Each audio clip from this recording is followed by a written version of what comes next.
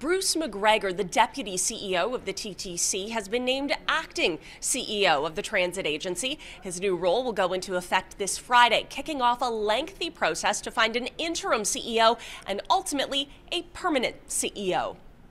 We're having the acting coming in to cover the gap, and then we will have the interim, and that person will be announced shortly, and then that person may or may not be the permanent CEO. But Jamal Myers, chair of the TTC board, says the search committee will also be considering international options for the permanent role, and that could take 6 months.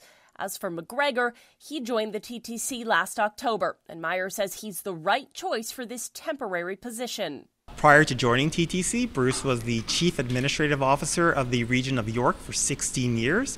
Bruce is a consummate professional. He is well respected within the organization and at the board. TTC Riders, a grassroots organization advocating for transit users, hopes the permanent CEO will be someone who puts riders first. So that means someone who's going to advance bus lanes, who's going to increase service, fix reliability on the TTC, and just be honest, transparent, and accountable about what is happening at the TTC. Outgoing CEO Rick Leary is stepping down after nearly 7 years in the role. He's faced a number of issues in his time, including the pandemic, the derailment of a Line 3 Scarborough RT train, and last year, the TTC's board launched an investigation into workplace misconduct allegations involving Leary.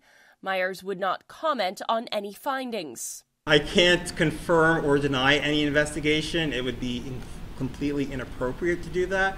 These matters are strictly confidential. Leary maintains the choice to resign was his.